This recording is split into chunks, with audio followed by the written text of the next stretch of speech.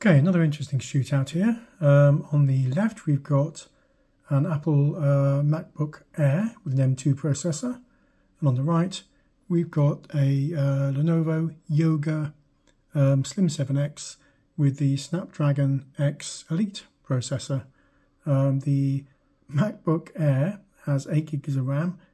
The Yoga has 32 gigs of RAM, so a bit of an advantage there for the Yoga, you might think. But of course, FL Studio is native to Apple, and the ARM-based Yoga with the Snapdragon is going to have you emulate the x86. So it's going to be interesting to see how we go. So without further ado, let's kick them off. The first figure I give you will be the Apple MacBook Pro on the left. The second figure will be obviously the Yoga, and they're basically ImageLine's idea of processing percentage in use. Now, this isn't a particularly scientific study, it's more of a real world, to give you an idea, or to give anyone an idea who watches this series of videos, roughly what sort of performance they can expect from different devices. So different processors, different ages of laptops, different operating systems, pitched against each other. As I say, not a particularly scientific way, but quite a useful way, I think. And that's me blabbing. Let's get stuck in and see how we get on. So straight off the blocks, you've got 23% for the MacBook Air against 14% for the Yoga. So Yoga ahead at the moment. 20% now for the MacBook Air versus 14%. 40% of processing power for the Yoga. So the emulation working extremely well, actually, which we did find earlier with the Microsoft Surface Laptop 7, which also has the same processor.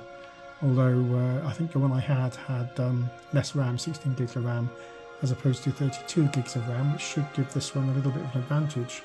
Although I don't think this track is particularly heavy on processing. It is quite dynamic. Okay, 19% versus 14%. We're starting to move into the faster section of the music, so the processing overhead is going to go up. 24% on the left versus 22%, so they're getting closer together. That's interesting. 23% now against 22% for the Yoga. 24% against 25% for the Yoga. So the Yoga got hit by that sudden demand of resources, although still having to only use 25% of its resources, processing power-wise. Okay, 26% on the left versus 27% on the right. So very evenly matched, 27% versus 29%. 26 versus 28. 30 versus 30. 27 versus 27. Pretty much even Stevens, it has to be said. It may be that the Yoga has a slight advantage over the previously tested Surface Laptop 7 because it does have extra memory to play with. 29 versus 28.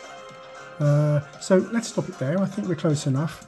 1% here or there in either direction at various times suggests to me that they're pretty much evenly matched. So the MacBook putting in a great performance. The MacBook, what, a couple of years old now? You have to check on that. I think I looked it up before my last video. I wasn't quite sure. The M2, we're on the M4 now, so yeah, I think a couple of years ago. The Yoga obviously bang up to date with the Snapdragon X processor. Price-wise, I think this Yoga configuration was around about £1,300, and I'm afraid I don't know the original price of the M2, but second-hand wise, you can pick up one like this with 8 gigs of RAM and an M2 processor, I think for around about £600. So you pay your money, takes your choice. If you like the touchscreen and you're happy with performance and you want the latest gizmos, because of course the Yoga has the AI chip. Name escapes me now. It does have its own moniker.